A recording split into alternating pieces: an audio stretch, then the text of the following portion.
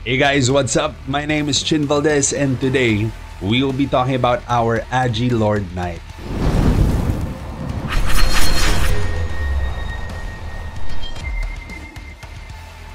Alright, so right off the bat, I want to talk about our equipment choice. So I know that some people would prefer to go for tier set for more damage. No, because you are going for an AGI Lord Knight to deal damage. But it's always been my philosophy that you deal more damage when you're not dead. So I decided to go for Goibness set so that I can be more tanky when we're in the team fights, we're in clashes, and of course we're using the Muramasa for our crit build. Now I am planning to go Paladin when it drops in on June 21. So we are preparing to slowly transition to that build. So we're trying to get as much agility and crit as we can. But for our Lord Knight, now we have our Goibness set, our Watermelon Hat, Doram Pipe, Luna Glyph, our crit rings. I do have one Bongon card equipped, so it will give me that auto bash when I'm normal attacking. And I have 3 Kobold cards equipped for more strength, more crits. For weapon cards, you would go for size, element, and race cards, usually. But for PvP, I like going for cards that will give me more status effect. Well, my choice is stun, and I guess this one is curse. For the headgear, normally you'd go for the cramp card. For face cards, I have Goblin Chief Puppet cards. Well, you don't really have much choice here now, do we? Like, we only have the Angel and Puppet cards for the Mouthpiece card. We get a choice between going for Deviling Puppet cards or the Golden Thief Bug Puppet cards. I went with the Golden Thief Bug card. I just changed it up actually today. For our armor card, we went with the Savage card, because it's easier to get than the Peko Peko card, and it still gives me 8.5% max HP. For the muffler, we went with the Choco card, and for the shoes, we went with the Matir card. For stats, we just get enough agility to help us get up to 500 attack speed. So I went with 70 agility. Right, this is enough to get me up to 500 attack speed after buffs. And I went for 80 luck and 39 strength at the moment at level 83. Which gives us, well, right now, before buffs, before using any skills whatsoever, we have a base 3121 physical attack, 246 base attack speed, and 134 base crit.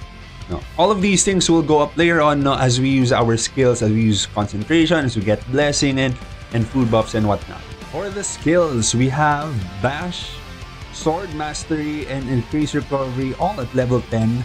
We have Magnum Break at level 5, Fatal Blow at level 5, Provoke at level 5, and Endure at level 3. For the second job, we have Riding, of course level 1, level 5 Cavalier Mastery, level 10 Sword Quicken, 5 Bowling Bash, 10 Vanguard, and 1 Charge Attack. For the trans second job, we have Concentration at level 10, Head Crush at 5, Joint Beat at 1, Aura Blade at 10, Berserk at 5, and right now Parry is sitting at 8, which will level up to level 9 when we hit job 14. For feathers, it's just the usual. We're going for 4 gold, 1 purple, 4 gold, 1 purple. Now, I haven't been too lucky with Verus Cores, so I'm only using 1 Dimic core right here, because it has Momentum Management Module, which will help us hit 500 attack speed as our normal attacks rank up. We're using Mana Length Reversal, Divine Empowerment,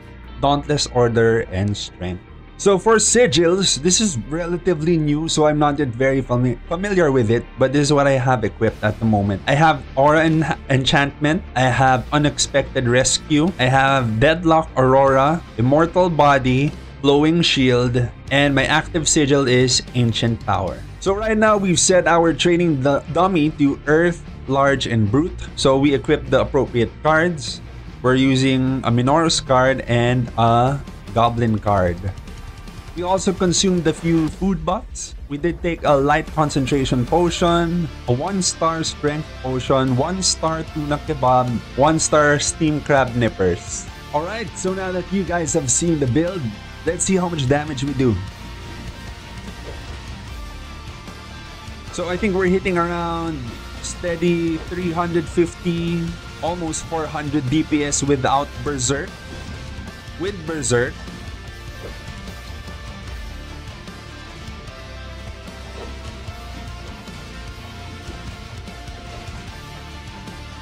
We're hitting around 450. Now, around 450, 490 DPS. 500. No, so we're hitting around 500 DPS. So it's kind of ramping up. It takes time for Lord Knights to build up their DPS.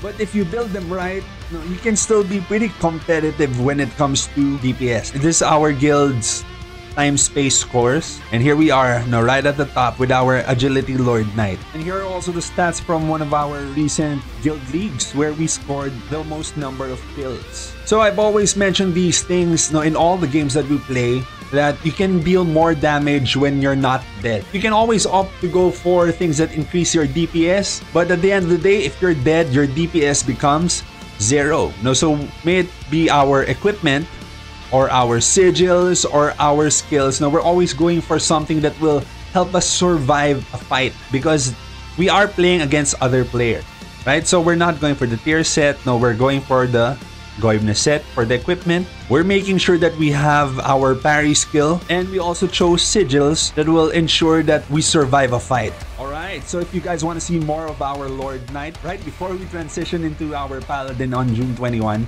be sure to subscribe. And we also go live on facebook.com/ChinValdesTV. Hope to see you guys on the next one. Putik, Goy Ben pala yun? Goy Ben set? Goy Bne Amp.